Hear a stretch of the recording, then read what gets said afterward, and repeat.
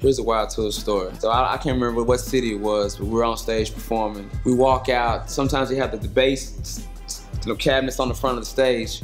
We walk out, there's a hole between the bass cabinets. We're performing, doing our thing. Halfway through the show, me and Skell have this routine where I kind of lean on him and we kind of go back and forth. Where he steps through the hole, so he goes falling through the hole. Then I go right behind him like we're skiving down out of a plane. I fall through the hole right behind him. We end up both on our backs rapping. I get up like, what the hell happened? There wasn't that many people there, so everybody saw it. And we kind of like laughed it off. And they're like, man, y'all crazy. So I get back on stage. I grab Clutch by the back of his shirt collar and his belt loop.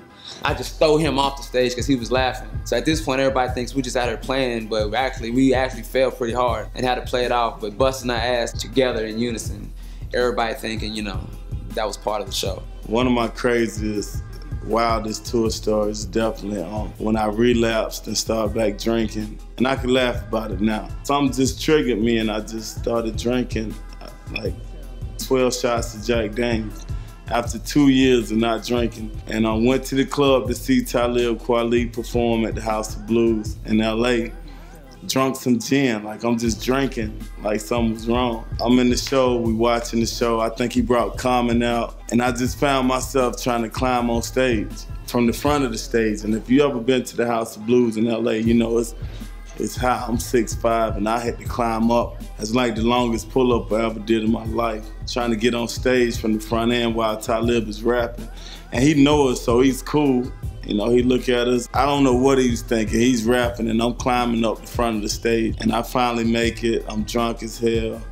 Put my arms around Talib while he's rapping. Like it's the worst nightmare you could ever have as a recovering alcoholic. Crazy part, my partner Clutch. You know, he look out for us so much. But instead of looking out for me, his way of helping me was coming on stage and making a fool out of himself too. And that's what the funny part was, like he'd come on the other side of the stage and just waving his hands during Talib's set. I got my arms around Talib while he's rapping. You know, but at the end of the night, Talib was like, I understand, you know, it happens, it's cool. Fish scales relapsed. And so we made it through the night. I got carried home down Sunset Boulevard. Like all of the extra stuff is like, it's so much extra stuff that can throw you off, you know what I mean? Like every day, you know what I mean? Like it's all about your decisions. Like you make the right decisions, you're gonna get somewhere.